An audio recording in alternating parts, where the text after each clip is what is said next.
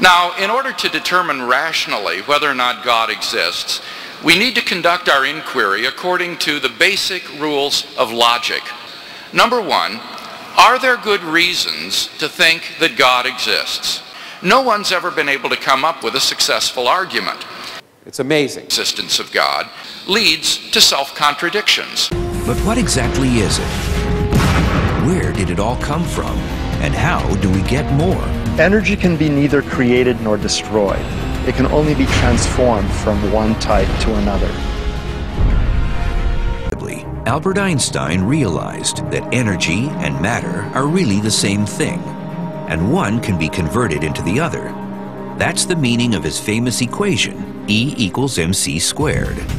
These reasons are independent of one another, and taken together they constitute a powerful cumulative case to think that he does not. This conclusion has been confirmed by remarkable discoveries in astronomy and astrophysics. Number one then, the origin of the universe. The answer is nothing isn't nothing anymore in physics. Because of the laws of quantum mechanics and special relativity, on extremely small scales, nothing is really a boiling, bubbling brew of virtual particles that are popping in and out of existence in a time scale so short you can't see them. Now again, that sounds like philosophy, like counting the number of angels on the head of a pin, or religion, or something useless. I shouldn't say, Dan Dennett is here, I shouldn't say philosophy is useless, but anyway, he's also a friend. But the point is, we can't measure virtual particles directly, but we can measure their effects indirectly. And in fact, they're responsible for the best predictions in physics. Here, by the way, is actually an animation that was shown at the Nobel Prize ceremonies about 5 years ago by a friend of mine who happened to win the Nobel Prize for developing the theory that produced this. This is the space inside of a proton, the empty space inside of a proton. Not where the quarks are, but the empty space between the quarks. And this is an animation, but it's an exact animation coming from physical calculations. This is what the space looks like. Now, how do we know that? Well, there are a lot of reasons, but one of the things are, it turns out most of the mass of the proton comes not from the quarks within a proton, but from the empty space between the quarks. These fields popping in and out of existence produce about 90% of the mass of a proton. And since protons and neutrons are the dominant stuff in your body, the empty space is responsible for 90% of your mass. So these empty space is vital to science, and these calculations are vital to understanding not just protons, but electrons and atoms, and produce the best comparisons, and I will repeat this, the best comparisons between theory and experiment in all of science. To 10 decimal places in quantum electrodynamics, using these calculations, we can get the right answer. Our new picture of cosmology is that we live in a universe dominated by nothing. The largest energy in the universe, 70% of the energy in the universe, resides in empty space. If you take empty space, and that means get rid of all the particles, all the radiation, absolutely everything, so there's nothing there. If that nothing weighs something, then it contributes a term like this. This tells us that we are more insignificant than we ever imagined. If you take the universe, everything we see, stars and galaxies and clusters, everything we see, if you get rid of it, the universe is essentially the same. We constitute a 1% bit of pollution in a universe that's 30% dark matter and 70% dark energy. We are completely irrelevant. Why such a universe in which we're so irrelevant would be made for us is beyond me. So why does the universe exist? Today we will try and paint an accurate picture of the universe based on the lambda cold dark matter model, which is the best cosmological model today. Once we have painted that picture, the answers to our questions will be straightforward.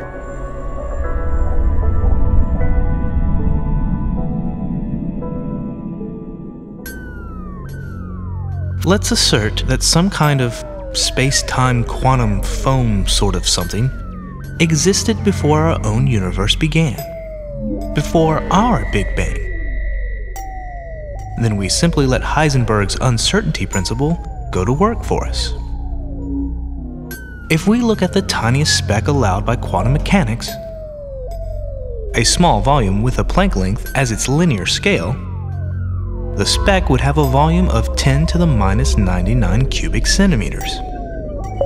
And the largest amount of mass or energy that we could put in this volume without it becoming its own black hole is about 1/100,000th of a gram.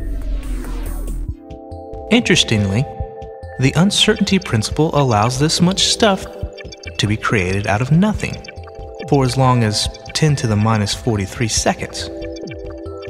Not a very long time, but it will prove to be enough. Because if that much energy is created in the form of a certain type of scalar field, then we have just successfully created a universe. The best model of how our early universe grew after that initial quantum fluctuation created it includes inflation, a period when the scalar field divides space into a brief period of extreme exponential expansion. During inflation, space erupted from its tiny beginnings into an unknowably huge volume. This enormous expansion generated an enormous amount of gravitational binding energy, at least 10 to the 85th grams. And this was counterbalanced by a corresponding group of positive energy in the scalar field. What began as a mere fraction of a gram of energy has now become 10 to the 85th grams.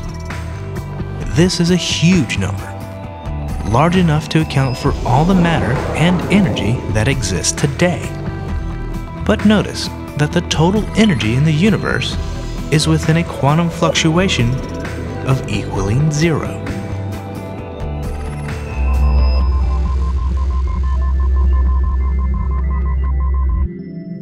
As a byproduct of the enormous growth of space during the inflationary period, tiny quantum fluctuations grew into macroscopic fluctuations in the density of the scalar field, making it ever so slightly lumpy.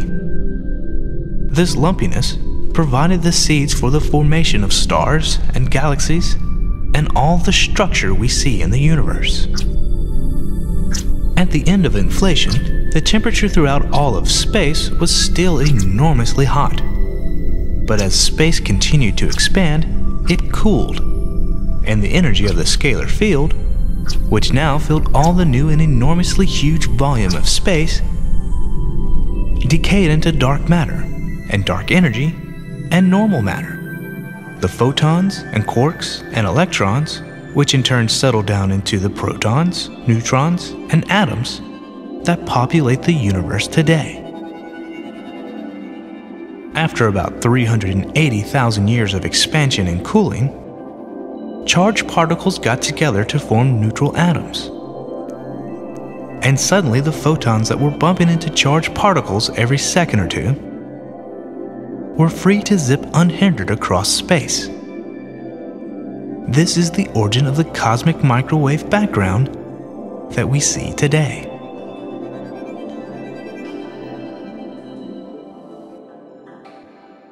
An uncaused, timeless, changeless, and immaterial being of unimaginable power. But surely that doesn't make sense. Now, this tends to be very awkward. What the Christian theist has always believed. The universe just popped into being, uncaused, out of nothing. Now, I simply put it to you. Which do you think makes more sense? That the universe came from nothing and by nothing? I at least don't have any trouble assessing these alternatives. We can summarize our argument thus far as follows. Nothing. Remember that creationism is effectively the belief that everything came from nothing.